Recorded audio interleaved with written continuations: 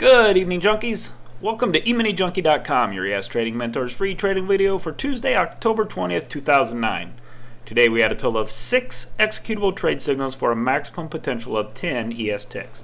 This video is for educational purposes only, is intended to highlight our high probability trade setups and give you a feel for the quantity of trades taken each trading day using this approach. A full trading plan and daily live trading room can be accessed via our website at EminiJunkie.com.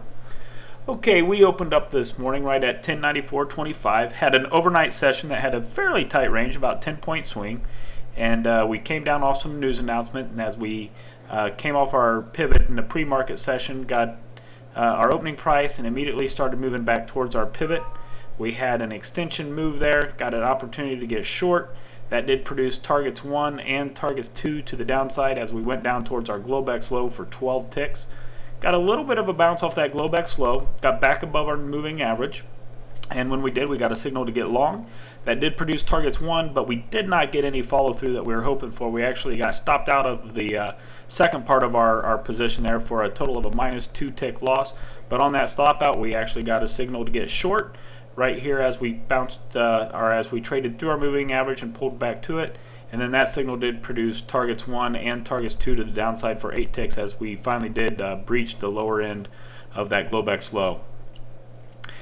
Some key support down here that we got a little bit of a bounce off, longer term opportunity, and we started moving higher when we crossed back above that moving average, kind of started hit its head on the pivot, pulled back, and on that pullback we got a signal to get long, and that did produce targets 1 and targets 2 to the upside right at our confirmation time at 10:45 for 8 ticks.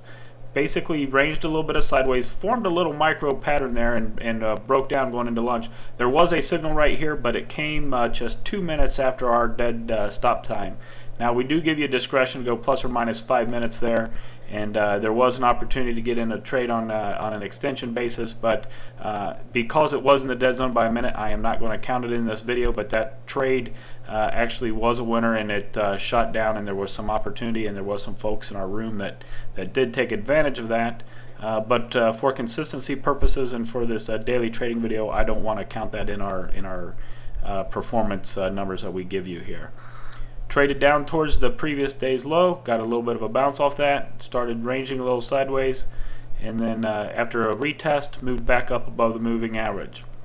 Again, getting into the afternoon session, on the subsequent price action, we had a signal to get long. That did, or I'm sorry, we had a signal to get short as we came down through this moving average. We actually had a signal to get short right here, and that was a full stop out, -14 ticks on that first trade in the afternoon.